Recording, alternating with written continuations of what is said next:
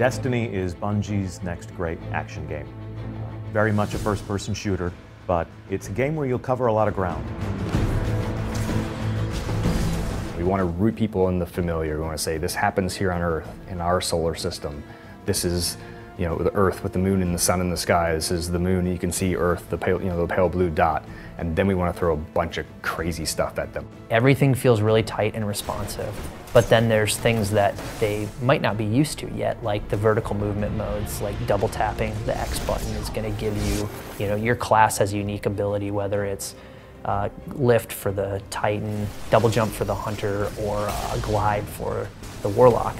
And then we have your super, which is your ability to project an amazing amount of damage in a short amount of time, and you pull R1 and L1 at the same time to do that. You go into third person briefly, and depending on the ability that you're using, you do something unique, but it feels really cool. The way that we can make the world feel really rich is by putting people in it. There's nothing less predictable than human beings. We're bringing together gamers as guardians of the last safe city who will meet each other in chance encounters. They'll be on their own adventures, and where their paths come together at a crossroads, there will be these fascinating events where they'll fall under attack by even larger groups. And you can join in simply by firing a shot into the fray, or you can ignore it. If you're on a story chapter, you can sort of go on your merry way. But they're just sort of really cool spaces in the world where players can collide, socialize, see each other.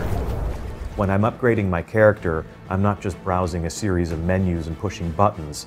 I'm in a public marketplace where everyone has come together to see how they can become legend, or to observe things that are special about each other and have that bloom into a conversation where they're going on a mission together to go and capture those things for themselves.